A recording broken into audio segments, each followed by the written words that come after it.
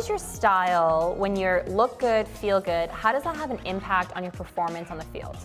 Well, it's an old saying. I think the first person I heard say it was Deion Sanders, and he's, if you look good, you feel good. You feel good, you play good. You play good, you get paid good. How do you describe, in just a couple words, like how would you describe your personal style? Brave.